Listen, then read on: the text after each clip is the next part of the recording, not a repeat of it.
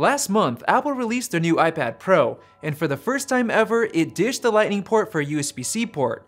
Along with that, it came with an 18-watt USB-C power adapter that charges faster than the previously included 12-watt charger. Now what's special about this charger is that it's packing the exact amount of wattage to reach the full potential of fast charging on iPhone 8 and newer iPhones like the 10, 10s, and 10R. The only problem is that it wasn't available for purchase separately until just yesterday, the 5th of December. Previously, you'd have to buy at least a 29-watt MacBook power adapter and a USB-C to Lightning cable to get fast charging, which would run you $68, and the extra power you paid for would be for nothing. Now, with the new 18-watt USB-C power adapter for sale separately for only $29, you can get fast charging for quite a bit cheaper. And that's not the end of it. Just last week, Apple informed members of its MFI licensing program that they can now manufacture USB-C to Lightning cables, and they started selling new Lightning connectors that are able to supply 18 watts of fast charging or up to 15 watts of power with the standard power adapter. The best part about this is that the third-party cables are going to be significantly cheaper than Apple's $19 option,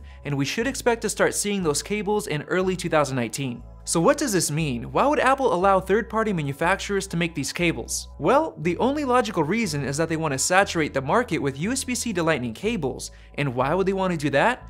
They could be preparing something new for next year's iPhones. If they are, then it's possible that the new 18-watt USB-C charger will come with future iPhones, finally ditching that old and slow 5-watt charger. Earlier this year, Apple also released a USB-C Apple Watch charger, which will most likely come with next year's Apple Watch if they do make the switch to USB-C for power adapters across all product lineups. There's also the chance that Apple wants to ditch Lightning altogether and switch to USB-C on next year's iPhones, but that's still a little bit of a stretch. Apple did, however, recently start selling USB-C to headphone jack adapters after releasing the 2018 iPad Pro, so if they want to make the switch, they could easily do so. If that does come to pass, Apple could be loosening their USB-C to Lightning licensing rights simply because Lightning will become a legacy port, and it'll make more sense financially to allow third parties to manufacture the cables. Now they're both speculation, and maybe neither will happen, but I personally hope the future iPhones will come with the 18-watt USB-C charger in the box. We've been dealing with these slow 5-watt chargers for far too long now, and there shouldn't be any outrage over the switch from USB-A to USB-C since the market will already be loaded with third-party USB-C power adapters